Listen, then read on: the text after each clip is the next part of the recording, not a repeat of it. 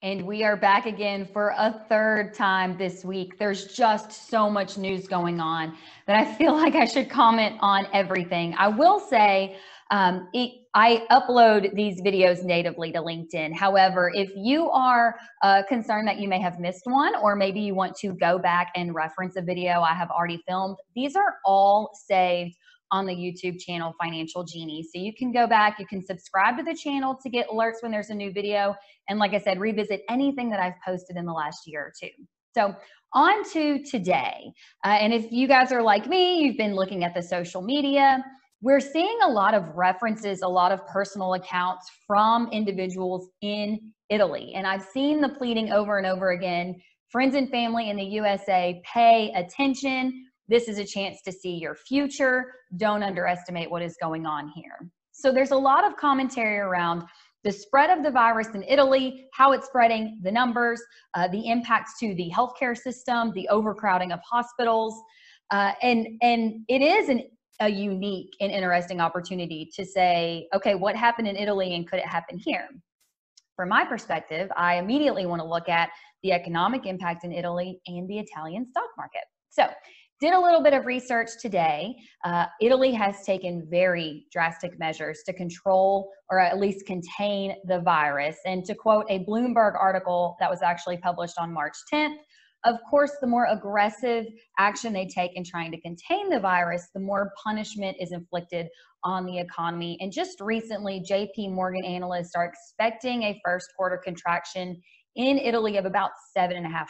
So that's pretty strong. And for those of you who don't know, Italy kind of had a shaky economy anyway.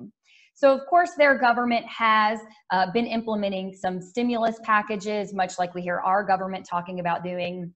A lot of the things that they included were very similar to what ours have been doing, some loan guarantees for certain industries. They've been addressing the hourly worker. One of the things they had that I thought was super interesting was a moratorium on mortgage payments for small businesses and individuals. And if you think about yourself in your daily life, yeah, if you actually had a moratorium on your mortgage payment, that would be pretty impactful. So I thought that was really interesting. The next thing I went and looked at was their stock market.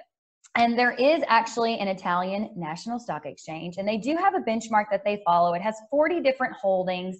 And I started to look at, okay, like where was it? How far did it fall? And where are we now?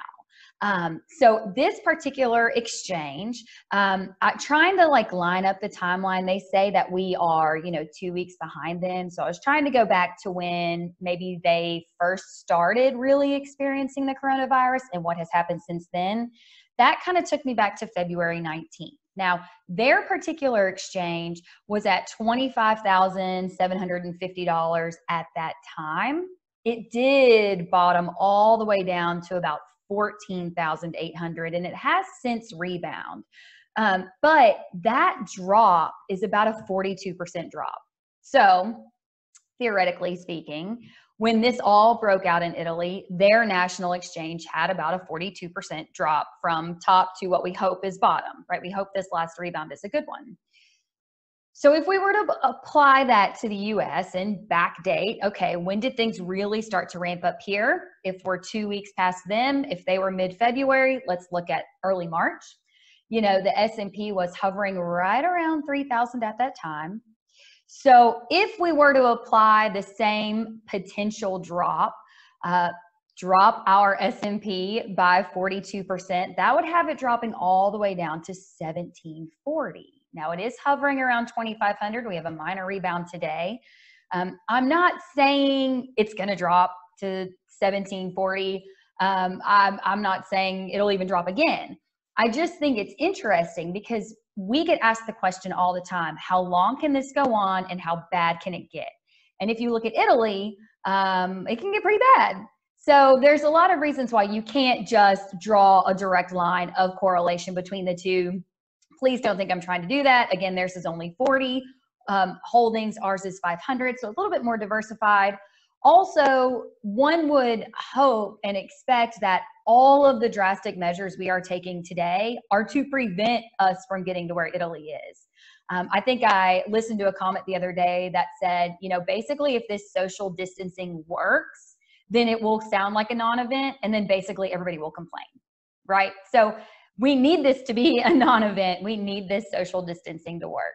We just wrapped up a call with our Chief Investment Officer here at SRP, Robert Wagner, and he's fantastic. And I would love to share just some final comments he made that stood out to me. The first was the market is forward looking. And so maybe not to the entire extent of what could happen, but one thing we need to be aware of is the market is already considering lost earnings from the cancellation of the NCAA tournament, travel, that sort of thing. So that was a good reminder, even for me, to be like, you know what, the market is forward looking. They know all of these cancellations. They're already baking that in. The second thing he said, kind of unrelated, but I'm super interested in it anyway. There has been this debate about active versus passive funds for a long time. And he was basically saying, like, now's the time for active fund managers to either, like, he didn't use this phrase, this is my phrase, to either like put up or shut up, right? Because if you're really going to show your value as an active manager, now's the time to show it. I think the phrase he used was, now we're going to see like who really is adding value versus who's just been riding the indices the past 10 years. So anyway, that was a wrap on the market today. I'm such a nerd about these things. I'll try to keep you guys updated as things continue. I hope everybody has a wonderful weekend, takes a nice long break, probably at home with your families. We'll talk to you guys soon.